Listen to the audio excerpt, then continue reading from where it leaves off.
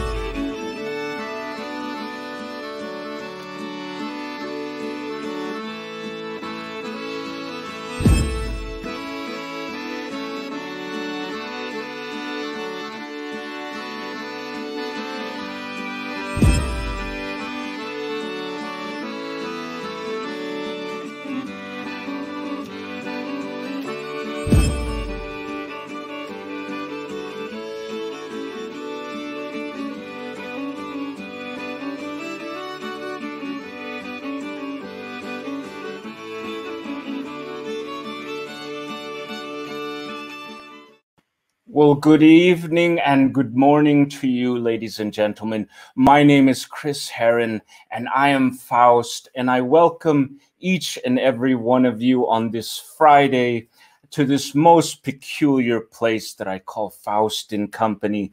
Now, I see that there are a lot of you out there today, and thank you once again. There are going to be audiences from the United States and the United Kingdom to see our featured guest, Sylvia Sceptre, who is waiting very patiently in the green room. Now, ladies and gentlemen, I do have to say, in honor of our guest today, I would like to do a short opener for her. She has traveled through time and space and also across the pond to be with us today. Ladies and gentlemen, I don't want you to change the news feed. Do not blink, because we jump right into the magic right away. And so, ladies and gentlemen, let us begin with a little bit of magic.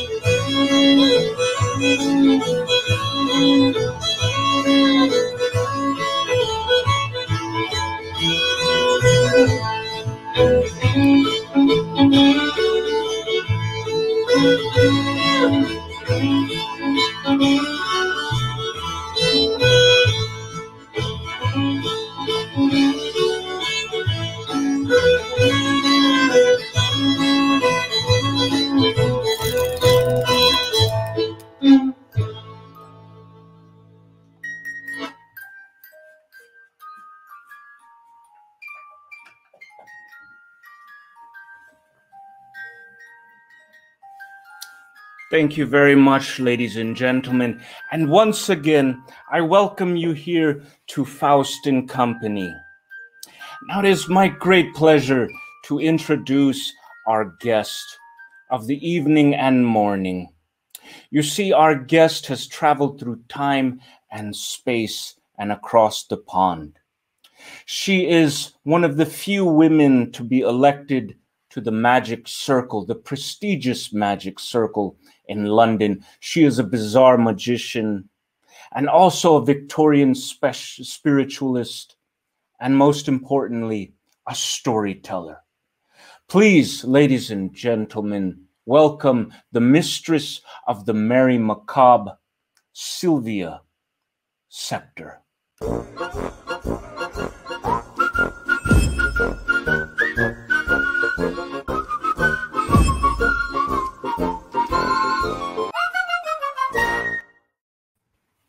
Well, hello, my dear friend. Welcome for coming to Faust Company. Cheers to you, Sylvia. Cheers to you. Well, I'm delighted to be here with you tonight. Well, I'm delighted. Thank you. Thank you so much for taking the time. I have to ask you, Sylvia, how are things in England? Terrible. Absolutely terrible. Things have got so bad. I had to get rid of all of my servants. They've all gone. And I had to cut my hair. Oh, no. I know. Things are very bad here indeed. It's a very bad circumstance, but you look lovely, by the way, Sylvia. Well, thank you very much. And I'm delighted to hear you call me a Victorian specialist. I actually like that. You use it, I almost. And I'm sure there's a term for that and a definition for specialist, but to correct Victorian Spiritualist is the proper term. Yes, absolutely, which is a very, very serious business. It's at the cutting edge of science and technology because we can communicate like this right now. And this is via the ether. We don't even need a transatlantic cable to get us here together. We're closer now than we've ever been before in the past. It's a modern miracle. And this means we can communicate with anyone in the future and indeed anyone in the past. That is the great thing. Although this circumstance is very, very unfortunate through this pandemic, it definitely has brought a lot of people together through this medium that we're in today, Sylvia. And it's rather a fortunate event that we're here to meet in this most peculiar place. Yes. I know that you have some things to share with us, Sylvia. Do. Well, I've got some lovely little things to share with you today. So I'm just going to get them from over here. Wonderful. So first of all, I've actually got here some of my favorite things. And these are witch stones, also known as hag stones.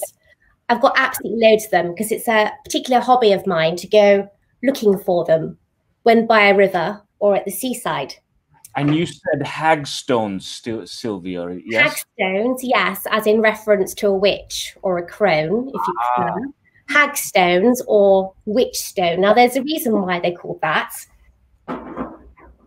And these stones, they're actually mentioned in Reginald Scott's Discovery of Witchcraft, which as a magician, I'm sure you know all about.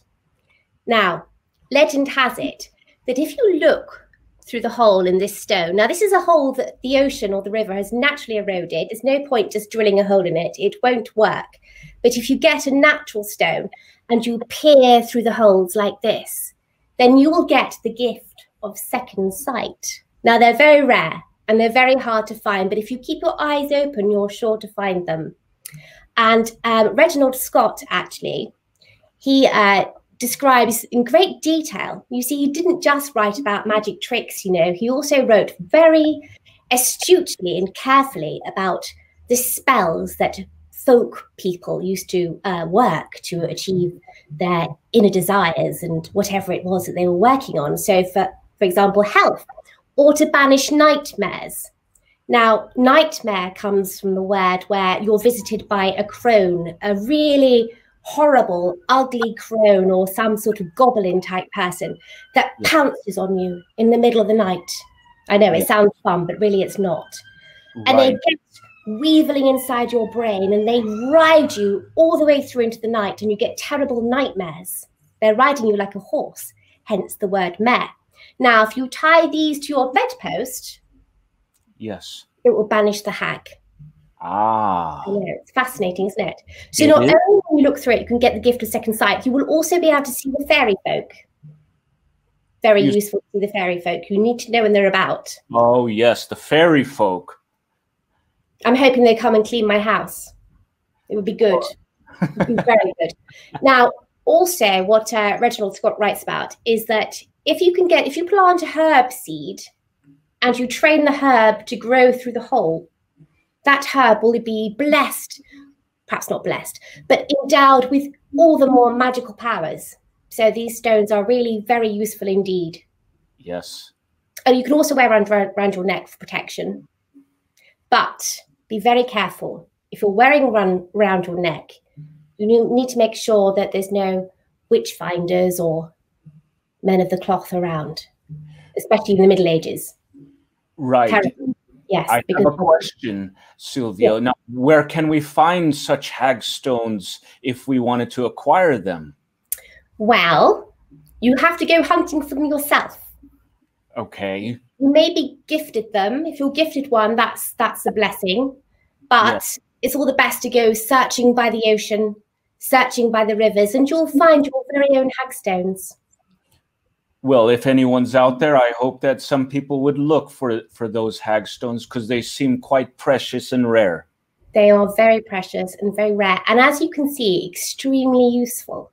Yes. Hang them up outside your house as well. Banishes bad folk that will do bad things unto you. So yes, very useful little stones, and I love them. I'm never without mine. I've got them all around the house. Well, I'm going to have to talk to you after this meeting of ours so I can acquire some of my own. Absolutely. Now, would you like to know something else I've got here? Absolutely. Please, Sylvia. So let me tell you all about toads. You see, witches and toads, and indeed actually magicians, let's not leave them out of it, have a long, rich tradition of association altogether because they're all agents of transformation, you see. Because the toad, like the magician, well, actually, no, scrap the magician bit. The toad morphs from egg to tadpole and then into toad. And then some toads actually shed their skin. And some of them, can you believe this? Some toads actually then eat their own skin, which completes the cycle of death and renewal again, you see. It's wonderful. Oh. Now, in folklore, rumour has it that toads have been used for all sorts of things. And in fact, witch finders say that if you look into the eyes of a woman and you see a toad reflected, she's a witch. Ah, well, that's very good information for most of us out there who don't know, Sylvia. Yes. So if you do see a toad reflected in someone's eye, be very careful indeed. Also, women who drink toad soup can control the weather. I wouldn't recommend it though. And also the toad's poisonous secretions are very useful in spell work. Now they're apparently, because I haven't tried this obviously, they're apparently very useful if you want to return your errant lover back to their rightful spouse. Ah. And actually, I have a little toad here. There he is. I didn't realize how much toads possess such, you know, I don't want to say supernatural powers, but probably natural powers in terms of influence, it seems. I didn't know that they had those characteristics. Absolutely. Well, this is all just, well, I would say rumor really, because let's face it, toads aren't that nice to look at. So if you do see a toad reflected in the eye of a woman, that's a good reason to say, oh, you are a witch. Or if you see like an imprint of a toad claw, foot, I was about to say paw, but toads don't have paws, do they? If you see the imprint of a toad foot about a woman's body, then, or a man actually, let's not leave them out, he could also be a witch. Ah. So anyway, going back to the poor little toad here. Oh, yes. And also, in my time, Victorians have an absolute obsession with entombed animals. Now, they're animals that have somehow got entombed into a stone or something, and you crack the stone open, and then suddenly out pops a toad. or out pops a snake, and they think, how on earth did they get there? Now, some people say it was a result of the great flood during the Bible, during times of the Bible, and some who say that it's the work of the devil. But anyway, back to the toad. There's one toad, there's one bone in the toad that is more potent than any other bone. And this one here, is the one at the very base. I see. Now, I think that it might be from there, you see, that it developed into the wishbone for the chicken, because it does look a bit like a wishbone. Do you see? Yes, it does. Anyway, it does look like a wishbone. Yes. Also, I'd just like to point out that no toads were harmed in the making of this. Absolutely. No, that's not. Now, would you like to know about what else we've got down here? Oh, absolutely. This is very, very curious indeed, and I love it. Thank you for sharing, Sylvia. Oh, it's my absolute pleasure. To be honest with you, it's a joy to find someone that will listen to all of these stories.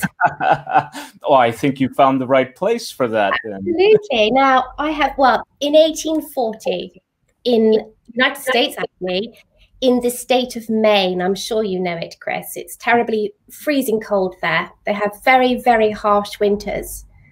And sadly, a story appeared in a newspaper. It was a true story about a young lady that had been picked up in a carriage, and she was going off to a ball. It was a New Year's Eve ball.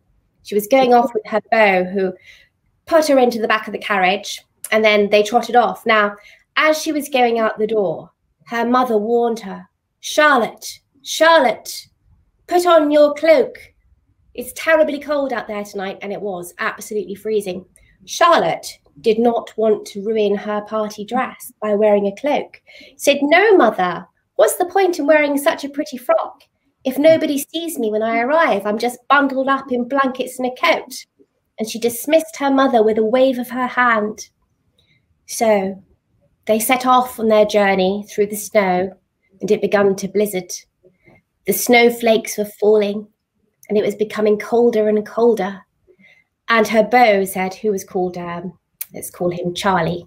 Her beau said, it's so cold tonight, Charlotte. I've never known it so cold.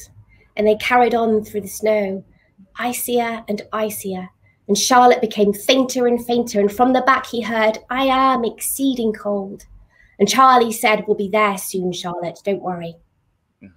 And Charlotte said, I'm getting a little warmer now. But when he got there, at the ball, he jumped down from the carriage and went straight to the back to see Charlotte. And he said, Charlotte, we're here. No answer. Charlotte, he said, we're here at the ball. Why sit you there like a statue? Charlotte did not move at all. He looked at her face, and it was covered with a layer of ice. She had frozen, quite literally, to death. Now, this was a true story, and the poet Seba Smith in 1840 turned it into a very long poem, which I'm not going to recite for you here because it's about 20 verses long and it will take up all night. So I just did the very condensed version there. But because of this very sad story, this poem was created. And then, as a warning to young girls everywhere, not just in America, but they came to Germany and to Britain too, these little tiny dolls were made called Frozen Charlottes. Can you see that? I can, absolutely. And they were put into children's desserts so that they'd find them. They'd be called, first of all, and there'd be a reminder, a memento to always listen to your parents. Ah. And they come in all sorts of shapes and sizes. Sometimes you can find them and they're wrapped up in their coffins. And sometimes they come with their own little doll like this one. Do you see? Wonderful. Yeah. Sylvia, what did you say those are called again? These are called Frozen Charlottes. Frozen Charlottes. Yes. And the male version is, look, I've got this one here. Now he's like a little goblin. Oh, wonderful. The male version of Frozen Charlies. And you said about early 1800s. These 1840. 1840. Yes. Wonderful. Wonderful. Absolutely. So I'm actually working on a very lovely little magic effect with these not quite ready yet. I've had these for a while now, and I've been wondering what to do with them. And it's finally hit me like a spark. So perhaps on the next show, I'll have some wonderful effect to share with you in a story. But they are really quite remarkable. I've had them for a while. They came from Germany. They'd been dug up in an archaeologist's dig. They found them. Well, we are willing to wait and to see what sort of magic can be contrived with these frozen Charlottes. So next time, I'm sure this won't be our last meeting. Absolutely, that would be wonderful. Now, would you like to hear a little bit more about witchcraft? Yes, I would. It's one of my favorite subjects at the moment. Let me just remove my mittens. Wonderful. Now, people say to me, Sylvia Sceptre, were there any magicians out there or any witches that actually performed magic tricks, as in what they called juggling tricks or legerdemain? And I say to them, well, actually, let me tell you about this lady. Now, she was, unfortunately, she doesn't have a name. Well, she did have a name. We just don't know it. But she was the unnamed Lady of Cologne. Let's just say she was a little bit of a tearaway. For she used to wear men's clothes. Bad. In the Middle Ages, this was a heresy. Yes. She also used to drink a lot. And what made her very interesting was that she used to go around telling folk that she was the reincarnation of Joan of Arc. And she used to perform this little magic trick with a magic wand. Abracadabra. I create as I speak. Now, I think that she performed this magic trick as a metaphor for what has been destroyed will return. That Joan of Arc's spirit of independence, her insistence that she could be as powerful and as strong as any man would live on. Now, of course, this Lady of Cologne was only performing magic tricks. She wasn't performing real magic, or was she?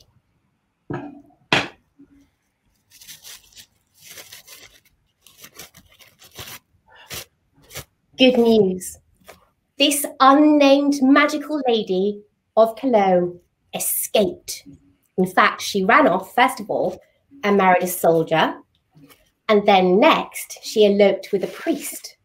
So she really did have a fascinating life, especially for that time when women were really meant to do as they were told. Quite right too. But like Joan of Arc, there were many who were accused of witchcraft and they burned at the stake. Which, Chris, I shall very cheerily demonstrate for you right now. Just going to find my lighter. Wonderful.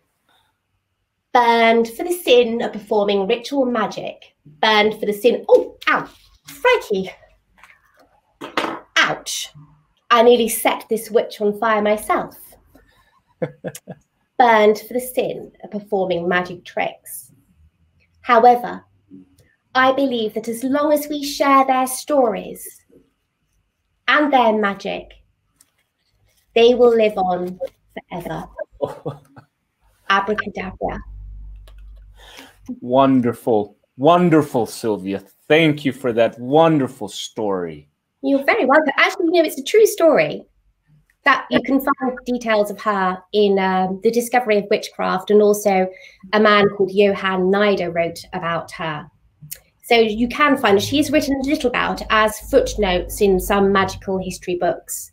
But I think it's an important story to share. She's one of the earliest examples of not only a woman performing magic tricks, but also of an early feminist as well. So yeah. I find her really, really interesting. Sylvia, could you repeat the name for us, for some of us who want to do that research? Sure. Reginald Scott, Discovery of Witchcraft. Yes. And also Johann Neider. Now, you might find him written about. It will be highly unlikely you'll find it. If you do find a copy of his book, let me know, because it's been translated and it's written in medieval German. So That would be really good to know. Yes, and my capability is, although, you know, I can communicate with people in the heavens and people down below, I really can't translate Latin or German. And neither can I, Sylvia. No. So I think we're in the same boat. But absolutely. Oh, good. I think people should go out and look for those books, and perhaps maybe they could find something interesting. You have great stories, Sylvia. Thank you. Thank you. You're very welcome. Now, I do have something else a little to share with you. Would that be all right? Do we have, I don't want to bore people to death. No, we have plenty of time here. Oh, good. And because just to let you know, there are a lot of people watching today. Oh, so. Gosh, really? How fabulous. That's marvelous, isn't it? Oh, I thought it was just you and me having a really nice chat. Anyway, while I've been here in my parlour all alone, I've actually been making the most of it, and I've been furthering my studies in the art of tarot, or as you Americans like to say, tarot. So I just think they're absolutely beautiful. Now, this is the design is by Pamela Coleman Smith. Used to be known as Pixie, which I rather like. So we've got here the Hermit. That must be a representation of me all alone, soul searching. But they remind us that there's still adventures to come in life. They trigger sparks of conversation, which is why I really like them. And they have such wonderful symbolism to stimulate thought. And they remind us to look within instead of without for answers. And they remind us that joy and happiness is just around the corner. And the number one card in the pack is, oh, there's the star, inspiration and healing, is the Magician. And he reminds us that, he's actually standing in apostrophe. It says, as above, so below, which means that the power of the universe is within us. And we can all transform our reality. Wonderful. And these little pack of cards, these are the great-great-grandchildren of the tarot cards, and the correspondences between them are amazing. There are 52 cards in the pack, which correspond to the 52 weeks in the year.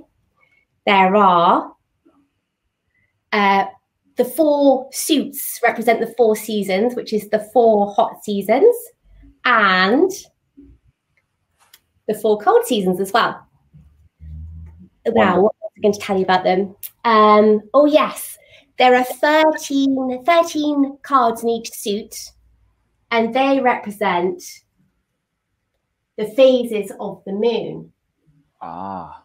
They can be used as a lunar calendar. Wonderful.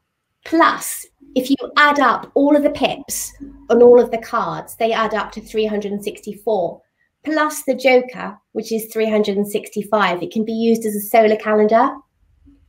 The four aces, well, they actually represent the 4 magical symbols of earth, air, fire, and water. And these are cards of transformation. Wonderful. I love them. They remind us that the power of the universe is all around us and within us. Gorgeous, aren't they? It's beautiful, Sylvia. Thank you. You're my pleasure. I may be terribly nervous then. Tell me that I thought we were just here alone in my parlour. Now there's people out there. I'm like, oh, goodness me. That is quite the education on cards. Even myself, I didn't know how in-depth and how symbolic these cards can be. Oh, absolutely. They're very, very, very old. Yes. Terribly old. The tarot cards go way back, you know, from the dawn of civilization they've been created. And I really think they're just these magical things. Now, the tarot cards that I've been using, they were designed in 1909. But the Marseille tarot, they stem back to the medieval times, the Middle Ages. Jeff McBride knows an awful lot about tarot cards, as actually does Luke Jamay. Have you heard of him? I haven't. He's a wonderful person. He's been doing a wonderful tarot course online on Facebook, actually. Sylvia's top tip for the day, Luke Jamay's tarot class online. Brilliant. Luke Germain.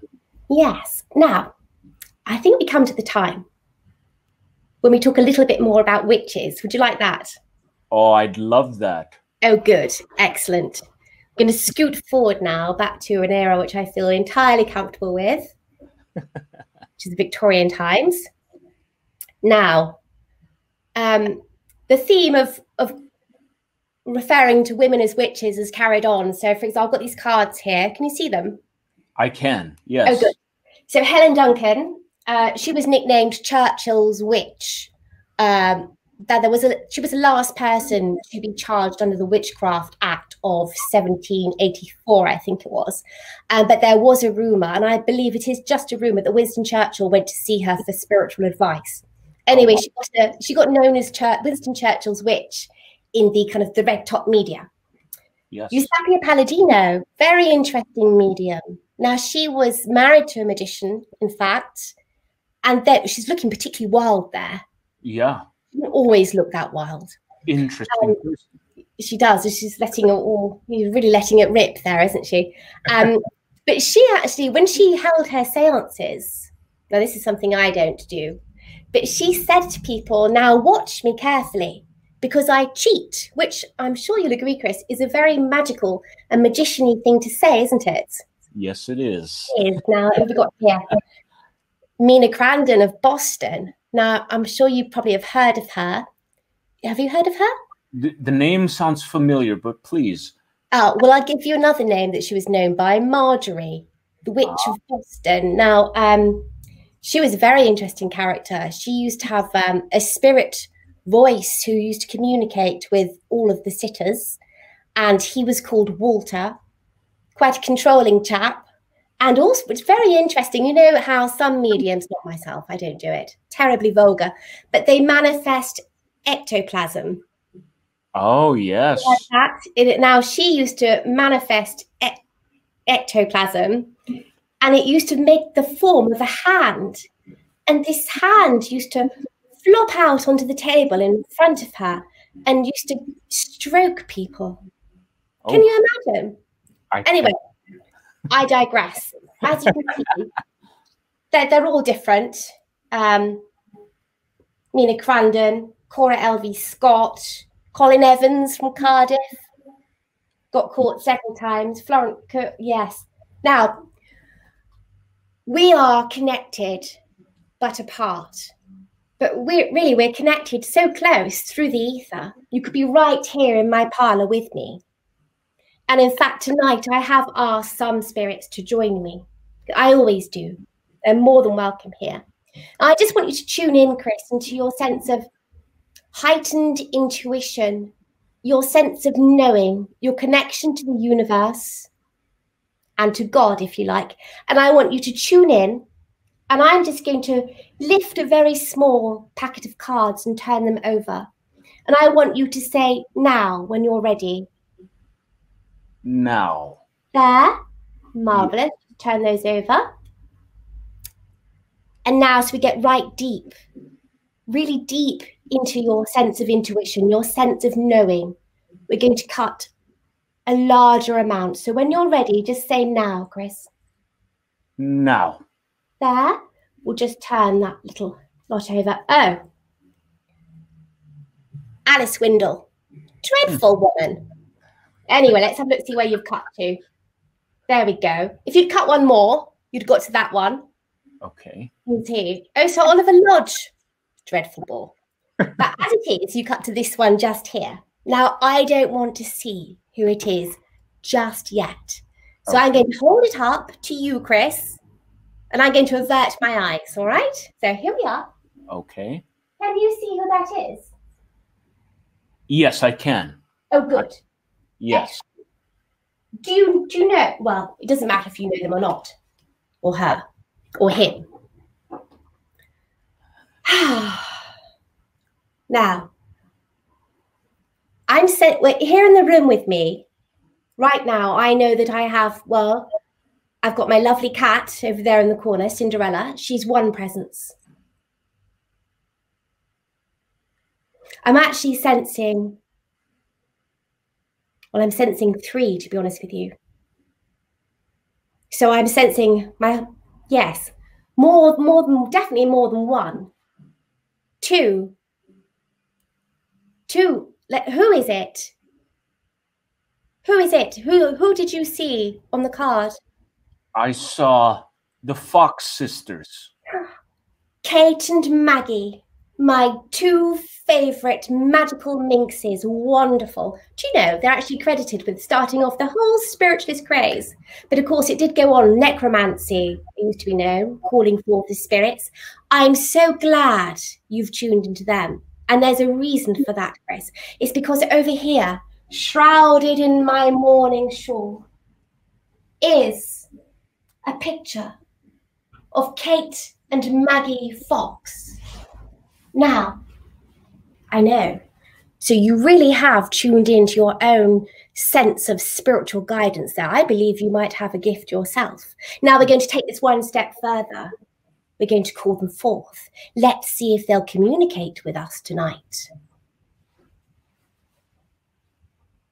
I will use this. Now, this is a traditional method. Now, not just Victorian. This went all the way back to Reginald Scott as well in Discovery of Witchcraft, that book again, where he writes about a method for calling forth a spirit and trapping it inside a glass or, in fact, inside a crystal. Now, we're not going to trap Kate and Maggie tonight because that would be cruel. No cruelty to spirits will happen here. But we are going to call them forth. Come forward, Kate and Maggie.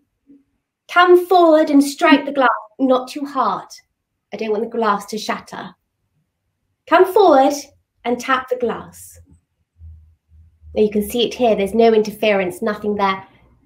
Chris, you're actually our medium tonight. Would you please call them forward? Say, come forward, Maggie and Kate. Come forward and tap the glass. Come forward, Maggie and Kate. Come forward, Maggie and Kate, and tap the glass. Thank you. I think you might need to be a little bit more assertive. You got it.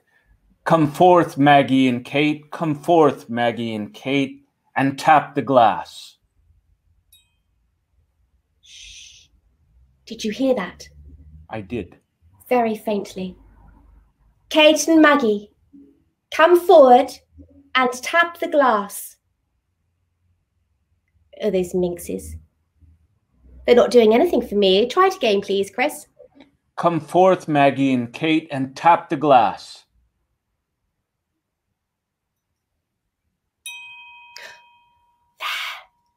Stronger. They're here. That was very strong.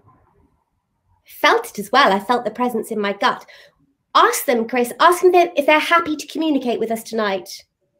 Maggie and Kate, are you okay to communicate with us tonight? Yes.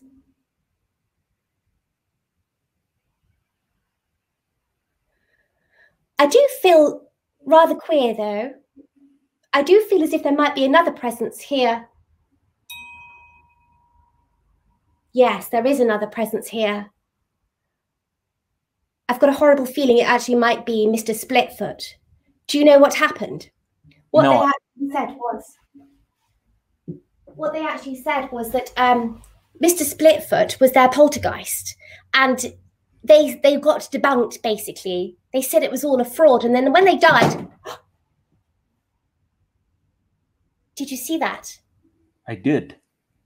The frame. Okay. I mean, all right. I'm sensing an angry spirit. And I think it's because, well, we need to send them back anyway. We'll light the candle. I'm so sorry, Kate and Maggie.